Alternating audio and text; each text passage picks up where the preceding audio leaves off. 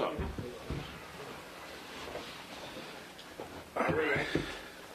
How are you? Doing well. Doing real well. How's the rehab specifically? Rehab? Yeah.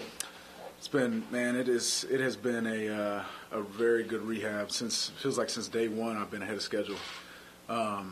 Doctors and our training staff are pleased with where I'm at. Currently just progressing every day, constantly, trying to get stronger, constantly trying to get my explosion back, so that, I can be ready. So being ahead of schedule, that means there's a schedule. What's the plan in terms of returning to the field? So, I mean, we've got a lot of time on our hands. So really the mindset, especially right now with so much time, is just progressing every single day. We don't want to put too much workload on it. We don't want to put not enough. We're trying to stay in that good range. But yeah, as of now, it's focused every single day on getting back and just getting better, man. It's there's so many little things that go into it. It's not just the Achilles. It's all the surrounding muscles. It's all the things that make you who you are on the field. And so it's just making sure I'm strong in all areas. Are you thinking training camp preseason or? Yeah, I mean, ultimately, it's we've got so much time. There's so much that can happen. I'm everything so far has been great. Right now, ultimately, it's just progressing, man. The focus is right here, where we're at, these next couple months, and we'll see what happens. Do you feel like you need to string together a bunch of healthy seasons and really show teams that that you can do that and you can be healthy over a long stretch? I don't think I need to do that for anybody else but myself. I think ultimately, I want to play this game. I love playing the game of football. I love being out there with my guys. And, when I'm not out there, there's a sense of, I think every player feels this way when you can't help your team, is that you're kind of letting them down in a way because you could be out there making an impact. So, it is probably more of a disappointment for anybody than me. I have to make sure that I'm out there. And so, that's my motivation is within. And obviously it stems from the guys around me. I want to be able to have that accountability and let guys know that, I'm going to be there for them no matter what. How hard was it for you last year? Obviously, you're a big part of this defense, quarterback to the defense. They make the great run. Obviously, you're happy for your teammates, but the fact that you couldn't be a part of that, how does that affect you now? Yeah, well, you see the changes throughout the few years that I've been here, right? So the ups and the downs, the highs and lows, and you go through it all with everybody. And, for this to be the year that, we end up having the best year we possibly could, it was awesome, man. I was so happy for everybody. Obviously, the work that I had put in, not just this year but the years before, helped us get to this point. And I think that's the case with everybody. But, it was tough. It was hard. You definitely want to be out there. You definitely want to be playing. But your role just changes, and I'm still a part of the team. We're all still a part of the team. We had such a great group of guys in the training room, which is bittersweet for me. It's nice to have guys to be able to push you. It's nice to have guys to be able to have that great energy in there. But those guys are feeling the same way I'm feeling, and it's a matter of we wish we could be out there. And ultimately, all of our roles changed, and it was a leadership, in a different perspective. That you kind of get when you enter the training room for the season. Do you feel when you hear outside people call you injury prone, do you feel that's unfair? What's your reaction? It's tough, man. I give this game everything I got. You know what I mean? And I'm not afraid to say that. You can ask anybody about my work ethic. I give it everything. And it's tough. It's hard. I make sure my recovery regimen is the same. I'm working on all that. So, I think a part of it is knowing when to cut back. I was dealing with an ankle injury for a month before that, and to me, I think that had something to do with it. But I don't know. I'm a professional athlete. You put me in a position to go play, and I'm going to compete as hard as I can. And that's just my makeup. I think that's a makeup of this locker room. We've got guys that want to compete, guys that want to give everything they got, and ultimately, I think that's the reason why we're such a team that's together. Jordan, over the time you've been here, the level of expectation, the level of success has obviously changed, the new norm. Your perspective on how it's changed through the years? Yeah. Well, I think guys have really learned the preparation.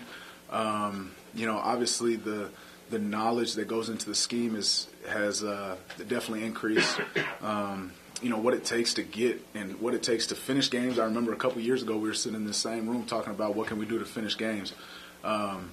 We've done that. We've done it at the highest level, and to me that's the new norm. It's having that expectation, having that standard of knowing what it takes to get to that point, what it takes to get back to where we want to go. You saw that they brought Nigel Bradham back, obviously.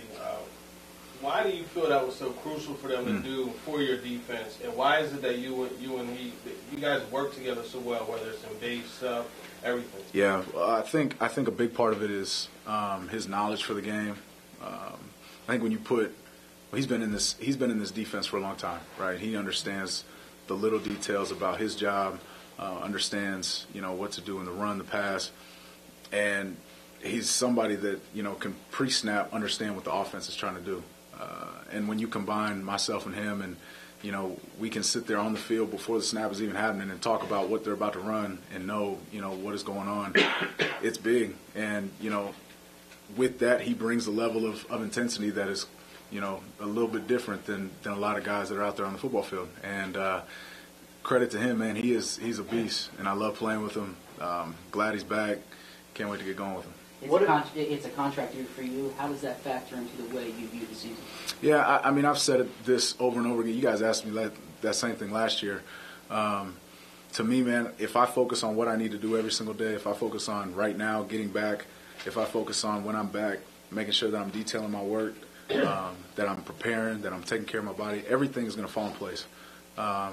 I don't need to, when you start worrying about everything else is when you get out of your element, when you get out of your game, and that's when you can really start, forcing issues. A big issue for a lot of Super Bowl teams is having the same hunger the next year that they had that previous year.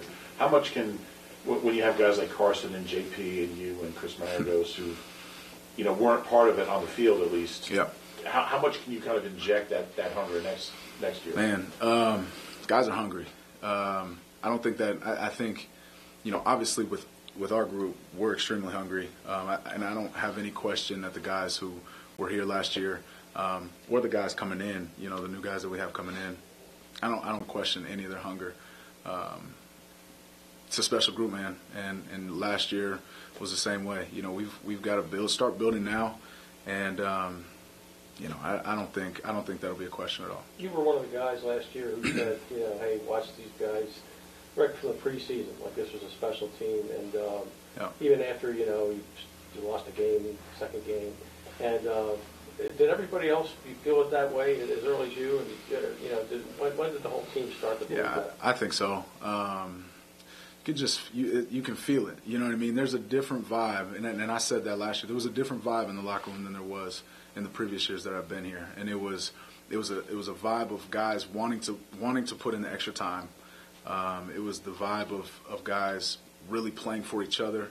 You see people talking on the sideline about schematic stuff. You see offense talking with defensive guys, trying to figure out how to do their craft better. It was a team that gelled like no other team that I've been on, and I think it was pretty evident. Jordan, with all the changes, how does that vibe, that chemistry, how does that get recreated? Yeah. I guess is the word. Well, I think again it goes back to what Doug has called the new norm, and it's that is who we are. That is the culture of the Philadelphia Eagles team, and we've got the guys that are able to do that. The guys that have brought, who have seen it firsthand, who have been a part of it firsthand, who understand what it takes to get to that level and to have that type of camaraderie. And I think that's just what it is. It's the culture. It's who we are. It's what we're made of. What have you noticed about Carson specifically, just spending time with him, how hungry he is, what his mindset is, and what it was like for him specifically last season to not be out there? Yeah, I think Carson is in the same boat as all of us who are injured. And I don't want to speak for him or be specific about him because I know he's felt the same way that JP felt, that Sproles felt, that Chris Maragos felt, that I felt. And there is a level of intensity that you see in the weight room. There's a level of hunger, and just focus on, making sure that he's doing everything and we're all doing everything that we can to get back. And that when we come back, we're not just the same player that we were. That you come back, you're faster, you're stronger, you're smarter, you're a better player than you left. And ultimately, that has been every single person in that training room's goal. As a follow-up to the contract year question, I know it's not your favorite topic, but Yeah. Do you feel like you still need to show production, or is it simply a matter of showing that you can stay healthy like the rest of the court? Well, when I'm out there, I'm productive. You know what I mean? So for me, it's stay healthy, play your game, and let it happen. I mean, I don't have a problem or any question in my mind that if I'm healthy, I'll be productive. It's just a matter of staying on the field and making sure I'm doing everything I can to get wins. That's the goal, and that always has been the goal. It's never changed. As a linebacker, defensive line is often your best friend. You already had one of the best. Now it looks like, if anything, they've added significant talent. How excited are you to play behind those guys? It's funny because I'm sitting here and we're watching film right now, and we're watching the D-line make all these plays. I'm like, sitting there with Nate Gary, I'm like, man, our D-line is a beast. It's only going to get better. And, it's like you said, it's our best friend. And they make our jobs so much easier. And, I'm glad that I'm behind them, in terms of what they do for us, constantly being disruptive. Coach Schwartz gives them the green light, and that does nothing but help us out. I was wondering areas where you can get better at. I mean, as a team, specifically as a defense, do you see areas where you guys can get better? Absolutely.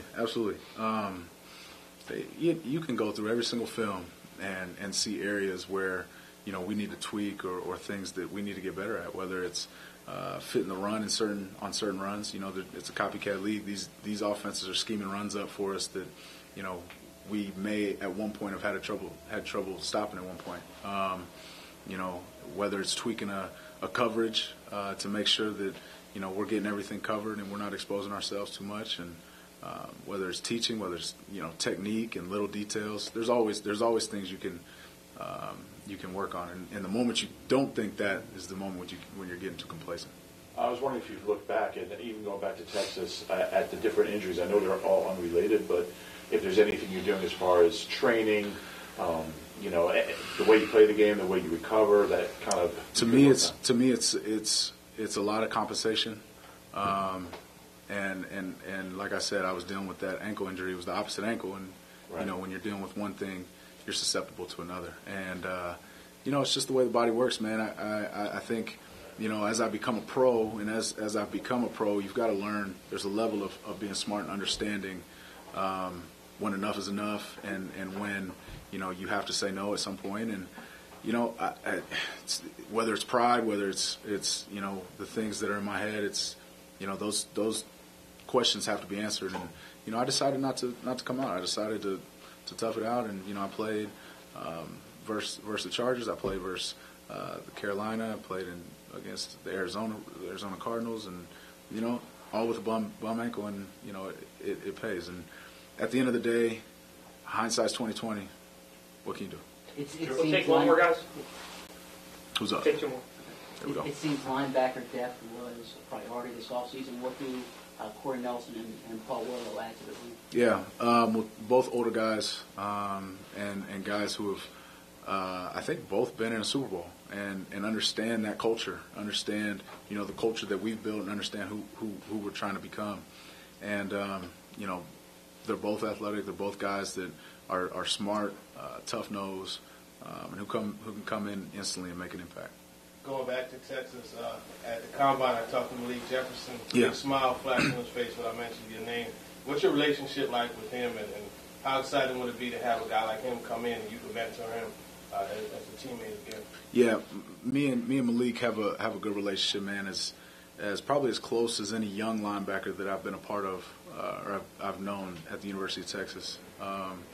Ever since day one when he came in for his visit, it was kind of, hey, Jordan, take him on, make sure you're talking to him and staying connected. And we've done that, and it's cool to see his growth as a young freshman with a lot of talent, a lot of hype, a lot of accolades coming out of high school, and then really get to this point where he's pushing the first round and trying to make his push to come into the league and prove himself. So I'm just constantly keeping up with him throughout the process. I know how grueling that can be, and any way I can help, I tell him any way I can help, man. I've been there, I understand.